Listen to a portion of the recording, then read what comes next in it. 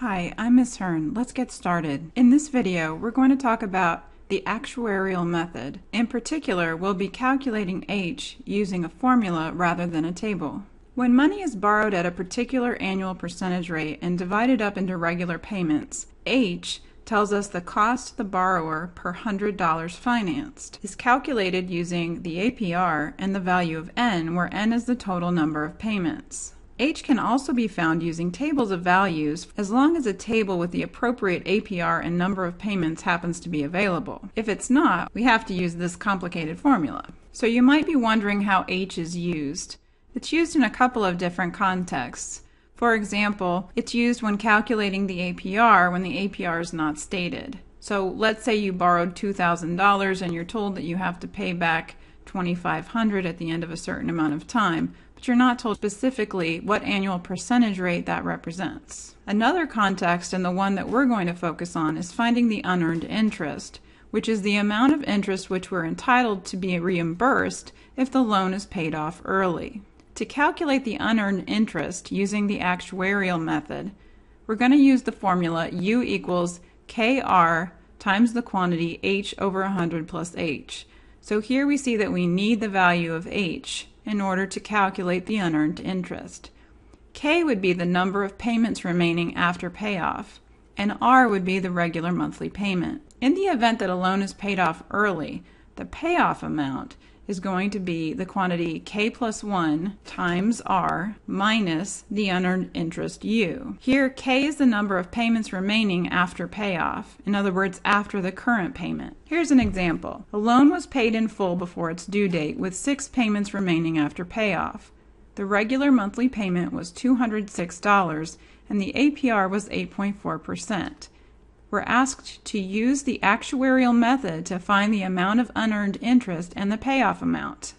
Whenever we have to find the payoff amount, there's going to be 3 steps. First, calculate H. Second, calculate the unearned interest, U. And third, calculate the payoff amount. So let's focus on step 1. We're going to calculate H using the formula we discussed before. In the formula for H, the APR will be 8.4%, but in decimal form, so 0.084. Now remember, N represented the total number of payments, and we don't even know the total number of payments, but that's not actually necessary. In this context, N is going to be the total number of payments remaining. Think about it this way. The amount of interest we get returned to us when paying off a loan early is the amount of interest we would have paid had we taken out a new loan on the remaining balance starting on that day of the payoff.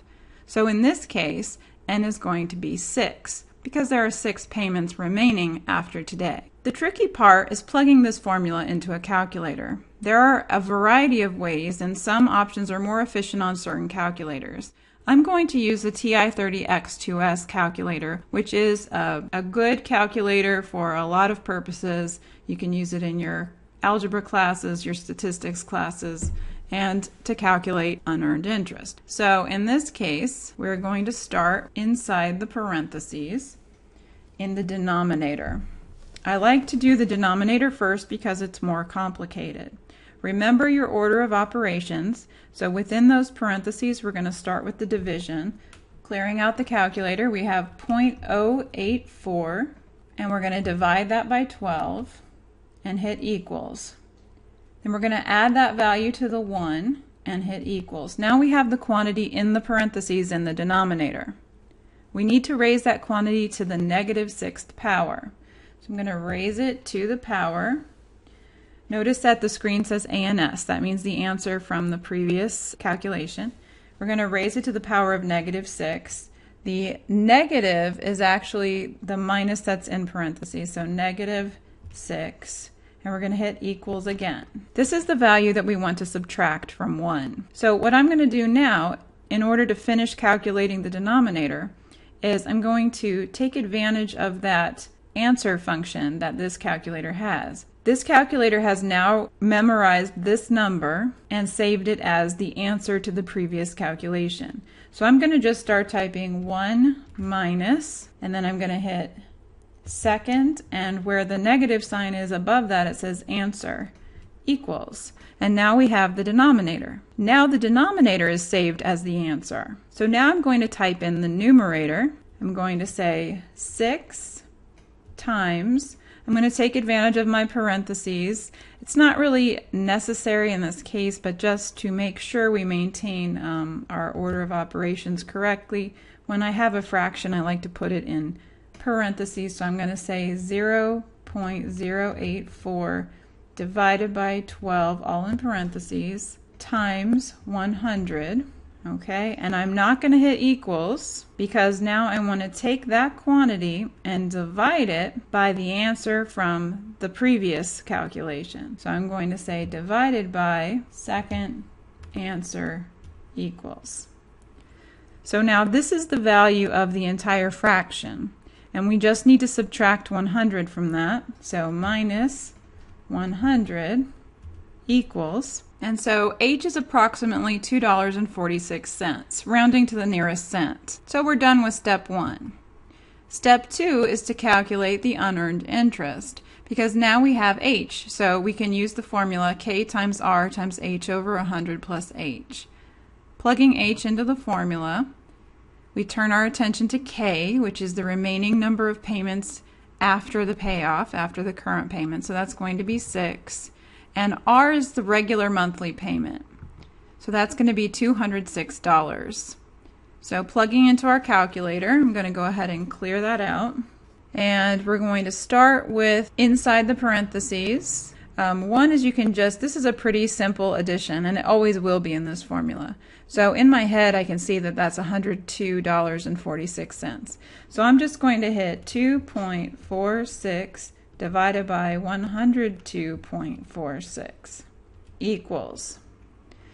All right, so that's the value in parentheses. It needs to be multiplied by the 206 and the 6 times 206 times 6 equals. So we see that U is approximately 29.68, again rounding to the nearest cent. And that brings us to step 3. Step 3, we want to calculate the payoff amount. We need to plug in K, which is 6, R, which is 206, and U, which is 29.68.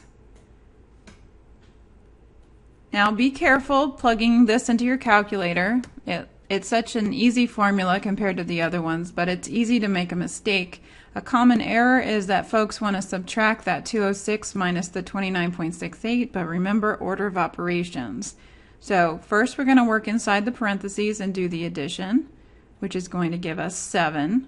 Then we're going to multiply by 206, and then we're going to subtract the 29.68. So here we go.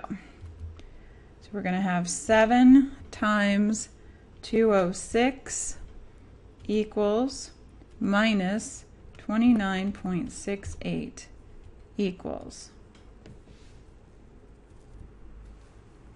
So we see that our payoff amount is $1,412.32. I hope this video was helpful. If it was helpful to you, remember to like the video.